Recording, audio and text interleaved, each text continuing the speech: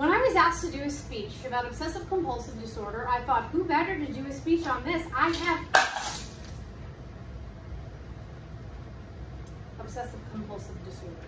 I'm just going to leave that for right now, which would normally be very difficult for me because I do have obsessive compulsive disorder, or what is known as OCD. So let's talk about that. What exactly is OCD? Let's define it. Let's look at what the cycle is, and then let's look at what we can do to help it. So today, let's look at obsessive compulsive disorder.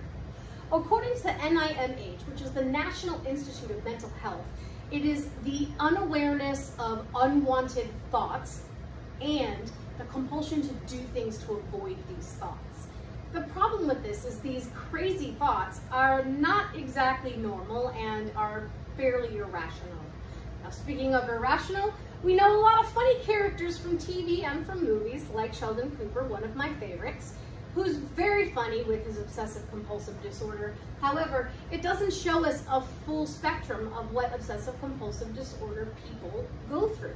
So let's take a look at that today. There's a couple of things you need to know about obsessive compulsive disorder.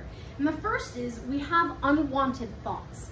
And those thoughts are gruesome thoughts. They're things that you don't want to think. They might be gross, or they might be harmful to yourself or other people, and no one really wants to think those things because they don't want to think badly about themselves. So in order to stop those thoughts, we feel compelled to do things to stop them that may or may not be connected. And we feel better for a moment, but then we go back into the thinking about them again. The fact is, we know it's irrational. We know that the loop happens, but we can't stop it. So what happens from there? Oh, according to Phillips. So what happens from there? Let's take a look at this. You see these pens, not these pens, we're ignoring these pens, and you think, hey, cool, that's a lot of pens. Ooh, a pink one, that one's mine. Why are all these pencils here? And if some of you know me better, you might be thinking, oh God, so Vela is gonna freak out. To which I would answer, yes, yes, I will. This is the cycle as it occurs for me. My obsession is, why are these pens on the floor? Did someone not pick them up? Why didn't they pick them up? Are they pranking me? Do they hate me? Did I say something wrong? Do I hurt someone's feelings? Do people not like me? Goes from that obsessional thinking to distress and anxiety, which looks like people don't like me. I'm an a-hole. I don't deserve people to like me. I'm so stupid for getting upset over these pens. No one likes me. I don't have any friends. Maybe I shouldn't be so sarcastic. I'm such a bad person. No connection between those. So compulsively, I decide in order to not feel these things, I need to feel better. So I'm going to organize the pens because then I can ignore the fact that I found them that way and people will think I'm insane. So pink, pink, red, red. Of course they're in rainbow order. I temporarily feel better, and then eventually I go back to worrying about whether or not people like me or whether I'm worth being a friend with. This gets me in a slump and makes me sad. That's not a rational thought. That's not the way normal people's brains react. This is what the cycle looks like.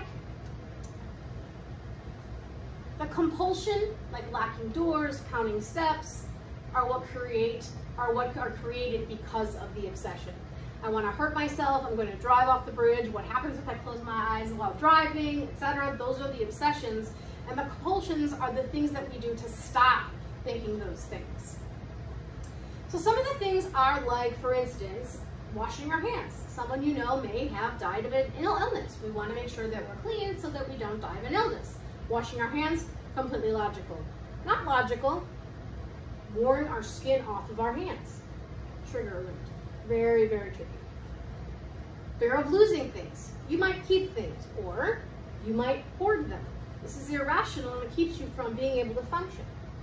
And lastly, we've got orderly and keeping things in order because you feel the need to have control of things. This is fairly normal. However, this is a little excessive. Although I think this is okay.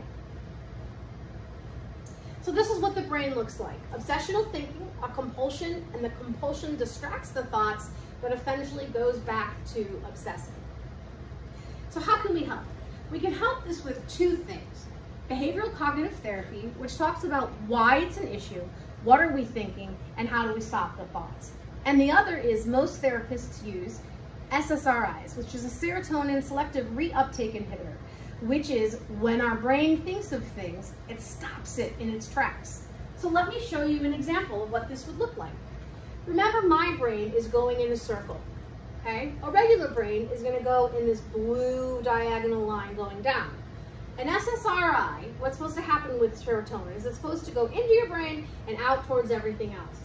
With an SSRI, it puts a stop sign here and makes me take that serotonin into the rest of my brain. So I'm able to function with the serotonin, which is a feel-good actual receptor in your brain. So while you might think this is funny, and you might think this right here is hilarious, I guess it's kind of funny, but it's also kind of mean. Because while you're laughing at me, what's happening, I'm panicking. I'm worried that something bad is gonna happen, and I feel compelled to put things back. And if I don't, something bad that I can't control is going to happen. So I stop, and I unstack them, and I restack them. And I probably stack them in the correct way, color order, or so that the handles are all going the same way, while you're laughing at me. Well, you're rushing me because we gotta get out of here, but I can't stop because I gotta get it done. This is obsessive compulsive disorder. And this joke that you think is funny, it's kind of funny, but is now stressing us both out and causing me to have a panic attack. Kind of like these pens on the floor. Again, not looking at them. So today we looked at OCD, what it is, how the cycle works, and how we can stop it. And hopefully, with a little bit of humility, we can understand that OCD is not something to laugh at. It's something for us to understand.